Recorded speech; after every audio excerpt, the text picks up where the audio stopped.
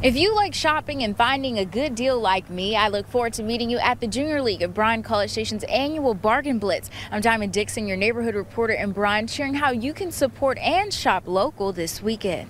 Gretchen Dowdy is part of the Junior League of Bryan College Station. She tells me she came to Bargain Blitz as a kid and holds on to her cherished item today.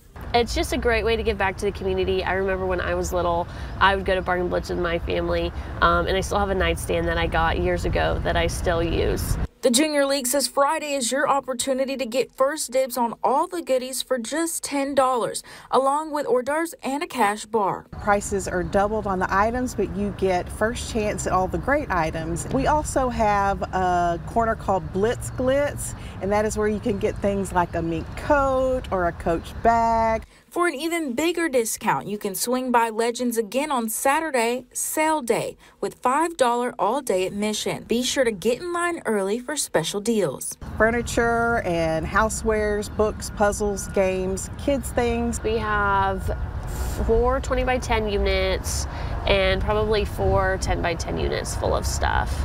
So this is like the Black Friday in March. All proceeds from Bargain Blitz help fund local initiatives like the Stuff the Bus campaign. We buy school supplies and help out all the kids in the Bryan and College Station area. And then we have community grants.